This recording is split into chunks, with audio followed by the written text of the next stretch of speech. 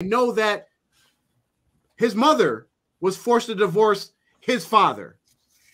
I know that his sister was forced to divorce her ex-husband, Hanif.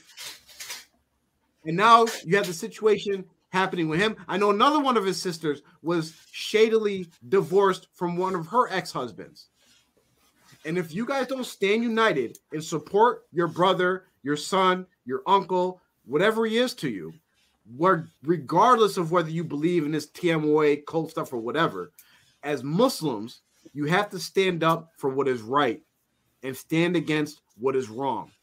And if you don't do that, you're going to be stuck in a system of oppression that you will not be able to get out of until you actually wake up and recognize it, acknowledge it, and deal with it.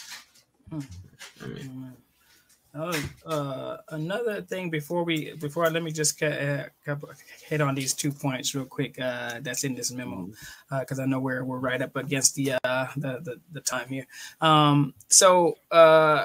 The one thing when it was saying, okay, a sincere talib, all right, we only need one sincere talib, and this is for the Shura Council.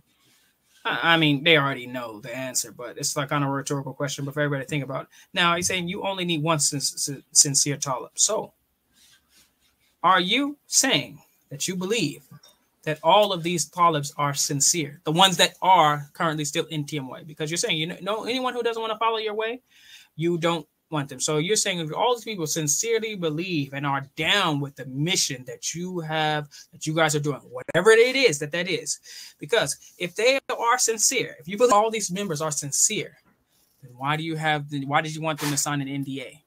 Why do you take their phones and any sort of devices that they can, any of the stuff that you say can get out?